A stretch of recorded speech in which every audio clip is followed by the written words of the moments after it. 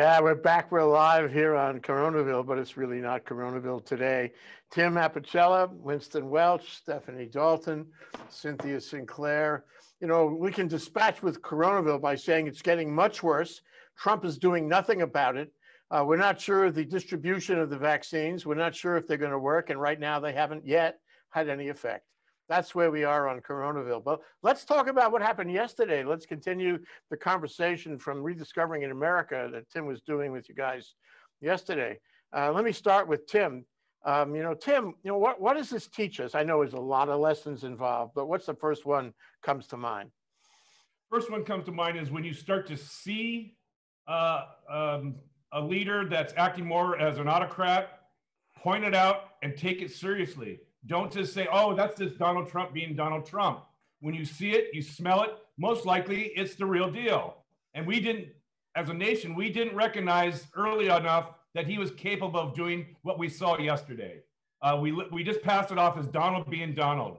That's the first thing we should learn is when you see an autocrat, treat him like an autocrat. Right. Okay, all right. And you know what? When you say that, I think to myself, well, maybe the nation didn't recognize it, but we here on ThinkTech, we recognized that we were predicting these things a long time ago. And, maybe we should have been more, more strident in our predictions. And maybe we were, thinking we were out there, and that there were people who wouldn't believe anything along those lines. And in fact, we were right. We were right from day one. It's so well, we were out there and we got treated as such. Well, everybody gets stupid, responses on YouTube. We're not the only ones. Cynthia, what do you make of this? And let me be more specific. What do we do about it? I mean, there's all kinds of commentary going on the television, the radio, at least the television and radio that I listen to. And people, don't necessarily agree on what should be done. What are your thoughts? I'm glad you gave me this question. Thank you. And do you remember yesterday when I yelled sedition? Still, even more so. So I have today the U.S. Code. 18 U.S. Code, number 2384, seditious conspiracy. If two or more persons in any state or territory or in any place subject to the jurisdiction of the United States conspire to overthrow, put down, or to destroy by force the government of the United States, or to levy war against them, or to oppose by force the authority therefore, or by force to prevent, hinder, or delay the execution of any law of the United States, or by force to seize, take, or possess any property of the United States contrary to the authority thereof. They shall each be fined under this title or imprisoned not more than 20 years or both. And I say 20 years, maximum fine, all of them, including Donald Trump. Okay. I suppose he just pardons himself tomorrow. Well, that is why I would like the 25th Amendment to be enacted now. So he cannot pardon himself or pardon any of these people that are going to be charged with sedition. Okay, now let's be candid, okay? You think that has a chance of happening? Yes, actually I do. Watching the news as I have this morning, every single pundit, even the Republicans, are talking about it. So, and now we've already got impeachment articles already being already being drawn up right now in the House. Which one do you prefer? The 25th minutes faster. Okay. Stephanie, you're into psychology. I wonder, is this really a 25th situation? Let me add, if you haven't seen it, there are a lot of staffers in the White House who are leaving the White House. And in fact, the wife of Mitch McConnell, Elaine Chao, is it? Secretary of Transportation, a cabinet level position, has quit. And a lot of people believe that he's really nutso. And what has come out of this is that he's been stomping around the White House. He's been muttering to himself. He's a basket case. So anyway, does the 25th work? And can you talk about the procedure by which Stephanie's dream can be real? Cynthia's dream can be realized. I want Cynthia's dream realized, and I want it immediately. And I think the 25th Amendment is the only way we get that. He has to be out today or tomorrow or out of power, and Pence in instead. And of course, based on the fact that the competence was not there for the vulnerability this country has in its disarray before we had the major disarray in the domestic sense. So now that he's disturbed and coming to terms with his conditions and making difficulties, he's much less competent. So the incompetence, he's not capable of managing a major attack, which I am shocked that nobody is thinking about, because we're sitting here, everything totally messed up, and our enemies are out there, and they could certainly take advantage of this. Now, I think we need to thank God and our allies and our enemies for not doing anything, but it's not over yet. I mean, it could be cyber. Well, let's talk about the procedure, though, Stephanie. What has to happen? Well, what has to happen is there has to be a letter coming from the cabinet up to, I guess, the Congress. So there's a two letter writing thing. So they ask for permission to relieve him of duty and put in the vice president. And then it has to come, then the whole cabinet has to show their agreement on that. And then they put the letter in again. I guess it's to the Congress. I'm not sure on that. But that can happen. The cabinet are all, his appointees. They're right. loyal. Many of them haven't been even consented to. You think they're going to vote against him? I mean, they're not the kind of people you would rely on, actually. Well, very iffy, unless they are all seen, and they're not all seen. As always Winston said, they'll come to their senses and they'll turn it all around. But this has propelled some of them to change their minds. And then we have the example of this crazy Loeffler woman who didn't even go on until she'd been prodded by the press, and then she signed on, and then immediately things started to happen, and then she had some insight and decided to get out. So I mean, they can change their minds. So as you said, Elaine Chow's going, and Pence seems to want to play by the rules and would probably cooperate, and the rest of them are probably in the process of considering what to do themselves. Yeah, in the last hour we had Chuck Crumpton's show on. It's really a cousin of what we do here, and we had one speaker there, one panelist who said we have to hold Trump accountable.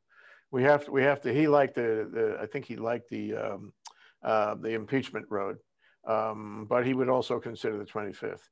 And then Jeff Portnoy said, which made me think of you. He said, "No, this is time for healing. There's 70 million people out there. They're not going to like it, and they're going to be in the streets over it, and we're not going to heal at all. We're going to have further divisiveness, and who knows what, maybe further violence." So it's not a good idea, to bring this to a head and try to have retribution or oversight over Trump now or even later. And we need to heal the country. That was his point. And then the moderator, Chuck Crumpton, said, we have a tie here. One guy is on one side of this issue, one guy's on the other side. We'll have the third guy break the tie. And he immediately said, no, we need to have accountability. Whereupon Jeff Portnoy said, let's get somebody else to break the tie. But the point is that we haven't learned we have to have learned our lesson that the president will not stop. So if he isn't held accountable and given consequences, he will do the next worst thing. Okay, that's a good point. Winston, what do you say to that? This dumpster fire of a presidency is almost over, whether it's 2 weeks from now or tomorrow or today. The damage is done. And the main issue right now is how much more damage can you do in 2 weeks? And does that need to be stopped right now? And I would say yes, via the 25th Amendment. And until yesterday, I think you would have had a lot of people saying on the Republican side saying, oh no, just let him finish out. He can't be that much more dangerous. He had his people go to the Congress, and who knows, they were armed and dangerous. They were holding senators and representatives hostage in the Congress.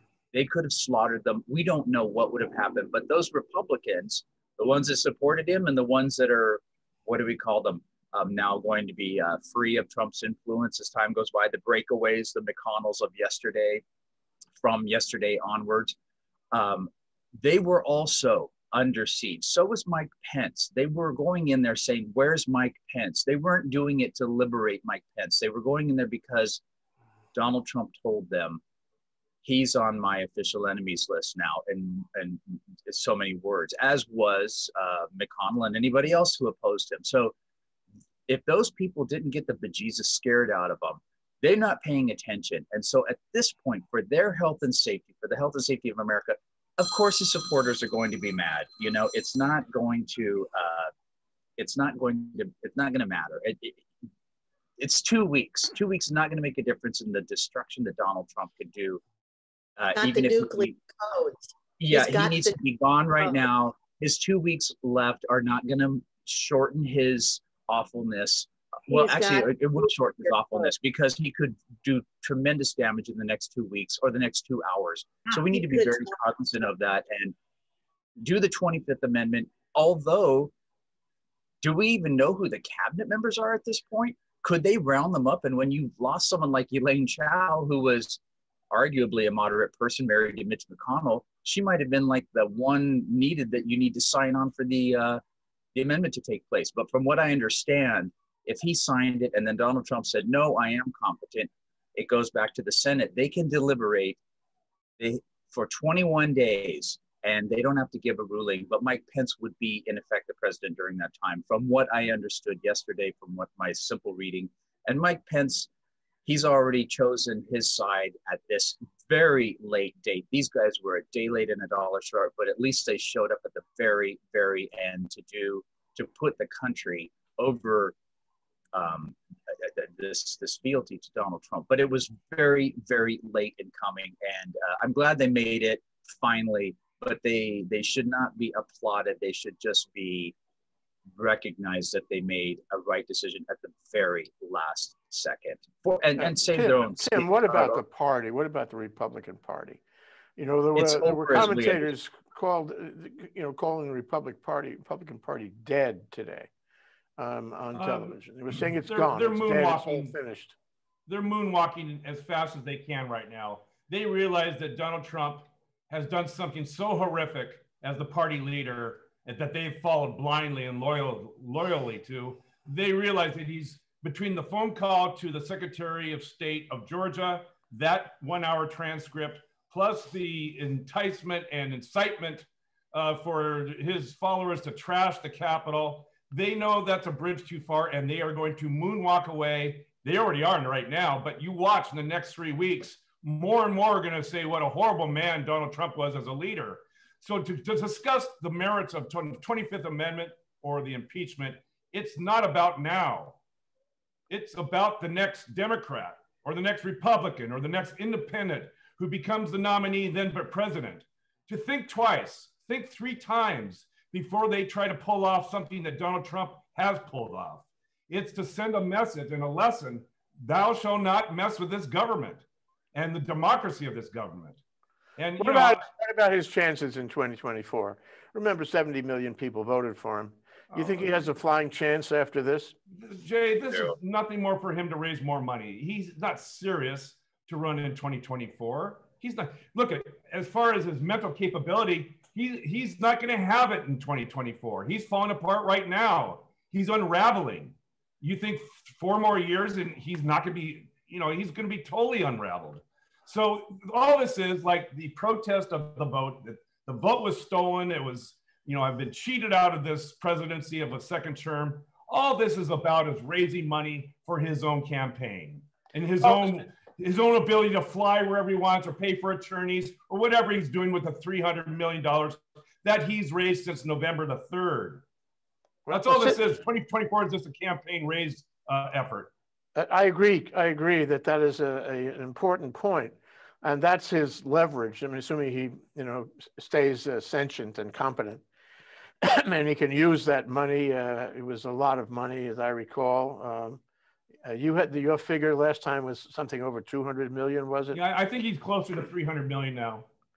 Okay, so that's critical because that allows him to primary other Republicans and to fight the Democrats in 2024, and means a lot. The money means a lot.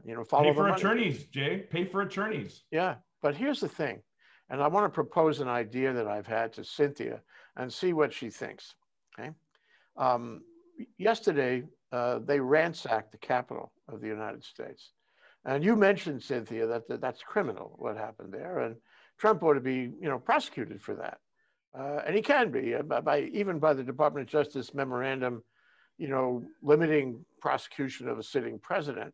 He's going to be out of office in 2 weeks, and he won't be, protected by that, and somebody can prosecute him. I don't know if Merrick Garland is going to do that. He'll be the Department of Justice, and it's clear from what Biden said this morning that he expects Merrick Garland to be an independent Department of Justice person. So who's to say? But there's another angle here. The damage to the Capitol, my guess, just off the wall, looking at the photos, was maybe 30, 40, 50 million dollars. And to put the place back together again is going to cost the taxpayers a ton of money. And this damage was done by Trump, at Trump's suggestion, by his agents. And it seems to me that he has civil liability for that much money. And furthermore, if a judgment is obtained, that judgment can go against his big PAC money that he controls. And all of a sudden, his $300 million ain't $300 million. And by the way, I think they could also get punitive damages. So what do you think about that idea? You think it's worth doing that? Well, I think that my smile kept getting wider and wider and wider as I heard you talking about the things that we could do. And yes, I think he should absolutely be responsible. You talk about some of the people that were involved in this. There was a guy named Derek Evans who was just recently elected to the West Virginia House. And he was there. There's a picture of him with one of those helmets on, going, yelling and screaming. So we need to remember that this isn't just a problem with the White House and the cabinet or the Congress. It trickles all the way down to, to all of the people that, so, I mean, this is just an example, right, of what's out there. And Republicans have been, I don't know, worming their way, is like the only way I can think of, worming their way into these state houses so that they can control more. And so I think people need to really start being more aware of their local, their local elections, their local people, because it really does matter. We don't think about that. We all get involved in these presidential elections and, senators and all this stuff. And we forget about how important the state guys are, the local governors and mayors. And so I think it's important for us to really start looking at, now that people are involved, let's all start really looking at all this down ballot stuff too. Yes, it's important to have a really good president. We didn't have one last time. I believe we will have one this time. And I think it's time to really start looking at that. Stephanie, we've been talking about the base over the past 4 years, and it's been sort of a generic term, and the definition is elusive. Exactly who are they? Can you show me a person from the base? Can you define them? Can you give them character? Can you give us a little detail on what kind of people are in the base? And it strikes me that yesterday we saw them up front. We saw the base. They came from all over the country, and they demonstrated who they are, what they say, do, how they dress, what they think of the government and their relationship to the government, their kind of loyalty to Trump. I mean, what did it reveal to us about this pernicious group of people who would engage in such activities? What do we know more about them now? Well, you know, we don't know enough about some sectors, layers, stratifications of the population and the kind of sampling that the polls do. And what's so interesting to me is that a colleague of mine is just publishing a paper about who are the educated college women or who are the uneducated, looking at the women. And so she's been digging into the polls to find out all the confusions that there are in the definitions of educated, somewhat educated, and it's not even clear as to who are these educated people with bachelor's degrees, or are they with AA degrees or certificate or what? So there's a lot of work that needs to be done. I think that's the tip of the iceberg. And as I saw these men yesterday, I know there's that sad story of the woman that was shot. I don't understand how she got in there, but well, she four did. people died. 4 people died. Yeah. But this one was shot by the police. But here in Nancy Pelosi's office was a guy, white guy, okay, white, you know, mature, wonderful guy with his boots on, his feet up on Nancy Pelosi's desk. And all of them going through there, you know, were in that, 30 to, well, I saw him as 30 to 60 people, you know, healthy white males. And so with whom we didn't know about whether they were armed or not, we couldn't really tell, thank the heavens that kind of wasn't an issue either. But so I think your question is so important because we do need to know who are these people in his base.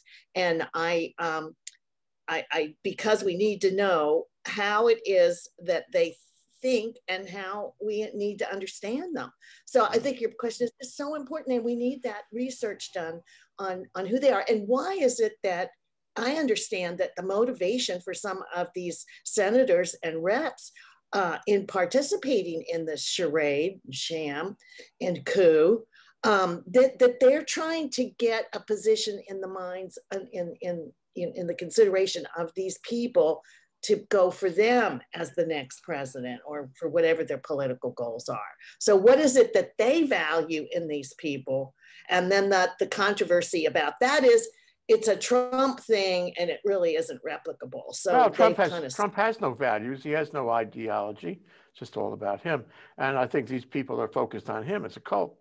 But let's go further. Winston, you know, we are going to learn a lot about government and building security in Washington, about how the Capitol Police function or should function, how the Washington Police Department functions or should function, and you know, the various government agencies that have police, you know, who are supposed to deal with this sort of thing. We learned a lot yesterday about that, but we will learn much more because undoubtedly there will be an investigation. It'll last for a while. It'll come up with some really horrible conclusions about how inept they were, or worse. You know, it could be that they were even a little soft on the protesters. They let them in. Somebody told me that they were taking snapshots with their cameras, you know, and it's like a festival, which is just screwball crazy for police to do that. In any event, at the same time, the people who were there, the protesters is the wrong word. The insurrectionists. Insurrectionists, good. Like insurrectionists, they also learned and will learn by an examination of what happened, how to organize, what kind of things to bring, what kind of weapons to bring, how you breach a government building, what you do when you get inside, you know, sort of a focused attack. What kind of command control and communications. You know, this is actually, at the end of the day, it's scary because the next time may not be easy to quell. What do you think? Well, you know, we had a test run in Michigan, didn't we? With the state house there being taken over and nothing done. And that was a shocking display of folks going in there like that. And of course, we want our government buildings to be open and accessible to normal people. But when there's a riot coming that's going to destroy your or attack your fundamental, you know, institutions of government based on, you know, a demagogue like this, we have to really rethink about. And you notice this in any new federal building designs, They're set back from the street. They have blast barriers. They have a lot of security built into them. Something was up with this yesterday, because I saw the officers going backwards. You know, they weren't firing warning shots and say you need to disperse. There was no wall of pepper spray that could have been dispersed. I don't know what was going on. I heard 35 Capitol Police were there.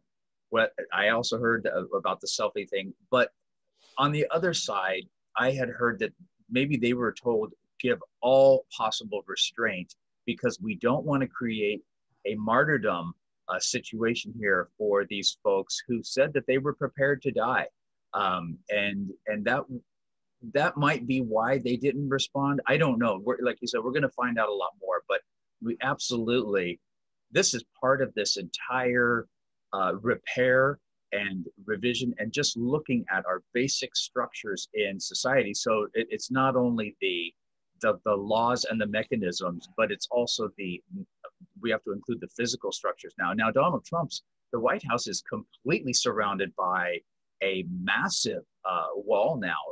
So that place is secure. But the fact that the Congress wasn't, when they knew this, there were meetings with the Attorney General, with the National Security Advisor this week about how, and others in the White House, about how they were going to deal with these crowds and what they should do.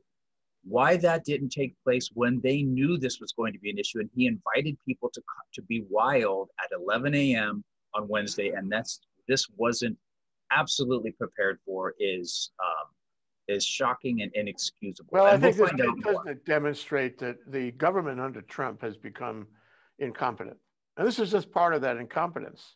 You know, it's fragmented. There's no leadership. There's no morale. There's no organization, and a lot of the agencies have been hollowed out. And at the same time, the country is in a kind of civil war right now. It's so divided, and then people walk around with guns and breach the state houses and the Congress. I mean, we have a major problem Biden's going to have to address. But let me ask you, one of the so interesting questions, Tim, that was, sort of on the fringe yesterday is, what about the military? What about the National Guard? What about the Army? What about the chiefs of staff? How did they play in this? What were they? What drummer were they listening to? Well, that's really interesting, Jay. That's a great question, because there are reports that the chief of staff went directly to Mike Pence and said, "I think we got to get some security in here. We're gonna have to get some National Guard in here." And isn't it odd that they wouldn't even think to consider of going to Donald Trump, their boss? And Mike Pence stepped up to the plate. I'm not a fan of Mike Pence. I think he's been a real enabler of this dictator of ours, and he has a lot of blame. But yesterday he stood up. He stood up on his hind legs, and he played the role that he took the oath of office to. I'm glad it happened. But Mike Pence was a big part of this. Yeah, but where was the Army? Why didn't the Army show up? Well, it's the National Guard, Jay. Army installations around Washington. Why didn't they help? It would be the National Guard, and so the Virginia National Guard and 200 of the state police were called in. They just weren't there in time. They called in the troops, the cavalry, way too late. Yeah, there was a piece about a woman. I think she was a legislator or a staffer in the Capitol building, and she got on the phone and she called the Joint Chiefs. She said, there's an insurrection going on. Can you get over here? And she got no response from them. So it was an imperfect reaction for sure. We're almost out of time, and I just want to ask you guys one more question. Go around the horn here. What comes to mind on the question of how this affects our democracy? Cynthia?